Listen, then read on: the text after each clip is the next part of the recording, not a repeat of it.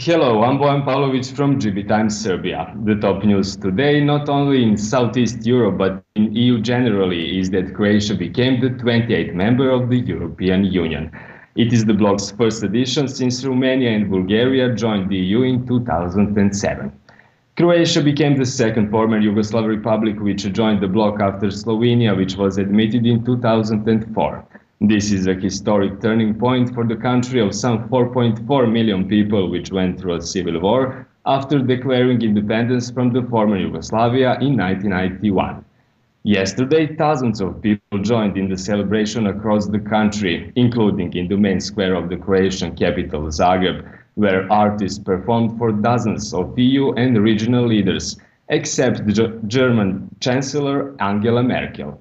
Earlier, she cited a full workload to excuse herself from the event. Both Croatian media and the opposition labeled her decision a diplomatic slap.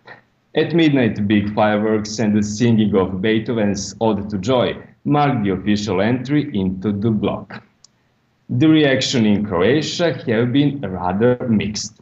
I'm afraid everything will go far too expensive than it used to be. So I don't think it's going to bring anything very useful to us. Maybe I hope it will bring law and order, because that's what we need. I'm really proud about this moment as a young person, and I feel warm in my heart because of this. Croatia's accession comes with the Adriatic country in the fifth year of recession and with unemployment rate around 20%. Also, Croatia's per capita GDP is 61% of the EU average, which places the country at the bottom of the ranking, above Romania and Bulgaria. I also want to say that according to a recent survey, only 49% of Croatians believe their country will benefit from the EU membership. The top news in this region is also about the European Union. On Friday, EU heads of state and government decided that accession talks with Serbia will begin no later than January 2014. European Council President Herman van Rompuy said that this decision is a historic moment for the Balkans and all of Europe. Very important for Serbia is the fact that there are no more requirements, although EU leaders will confirm the decision for the talks, the framework for the talks with Serbia before they start. On Friday, EU heads also decided to start talks on the stabilization and association agreement with Kosovo.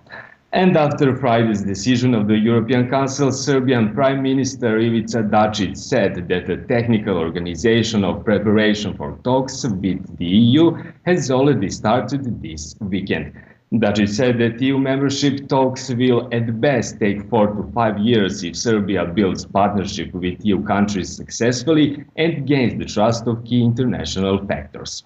For instance, Slovenia became a member after 8 years of negotiation, and it took a decade of negotiation for Croatia. That's all for today. Thanks for following GB Times. We are also on Facebook and Twitter. Goodbye for now.